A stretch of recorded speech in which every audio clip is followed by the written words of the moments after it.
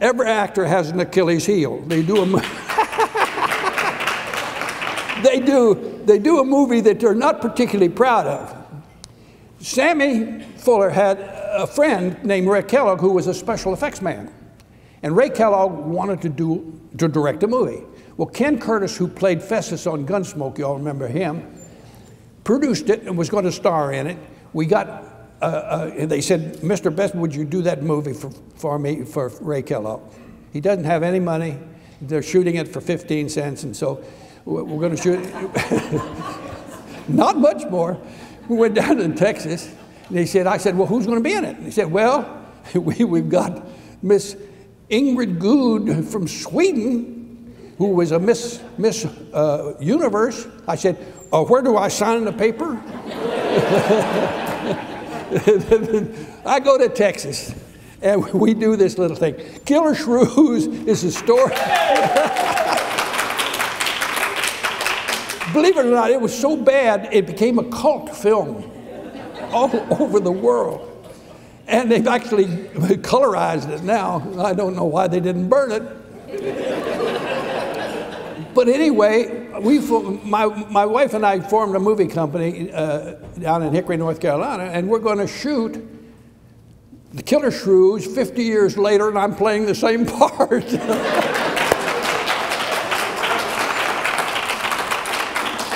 See, that's wonderful being old. You can do or say anything you want, you know.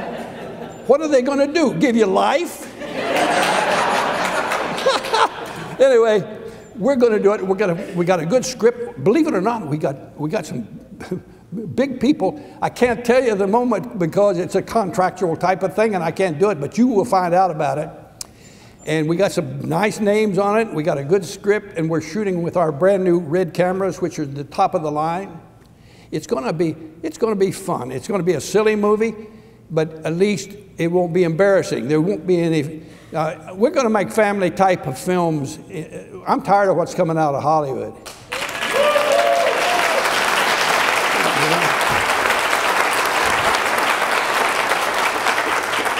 They won't hire me in Hollywood.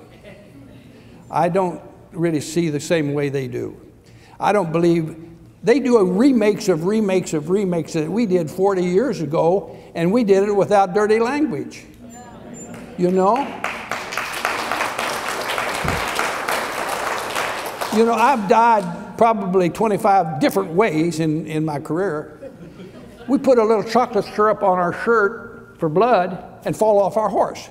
They know you're dead. You don't have to see the body parts fly. And in the war, I don't think anybody ever saw a spark fly off of anybody's chest.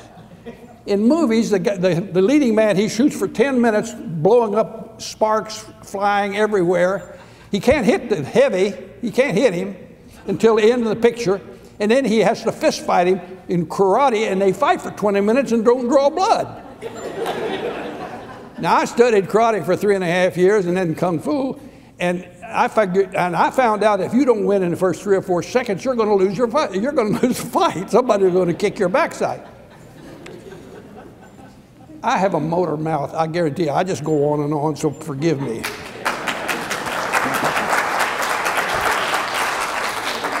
But you all are family, so I can do what I want to, and I just hope you enjoy it.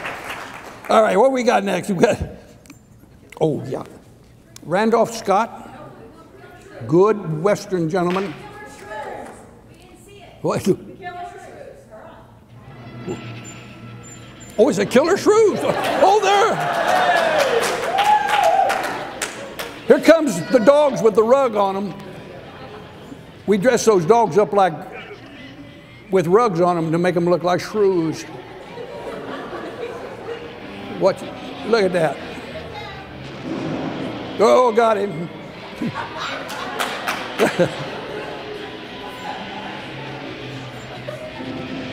Oh, that's good.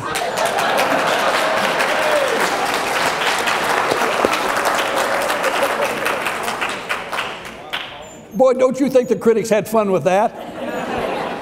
Well, you know, I wanted those dogs to chase me up through that woods. we didn't, they said, how are we going to get those dogs? We can't train those dogs to do that. I said, get a raccoon. They said, what for? Put him in a cage. We don't want to hurt the raccoon, but put him in the cage, and we drag the cage up the way we want them dogs to run, and that they'll follow that scent. And so that's what we did, and we drug the thing up there. And we get ready, they get ready to turn those dogs loose, and I'm up in front of them, and they said, all right, action. And I take off a running. Well, I look back, and those suckers were coming. I'm not too sure they were chasing a coon. They may be snapping at my backside. I don't know, but I'm running. But I got to the wall. Did you notice me climbing like that? I wish I could do that now.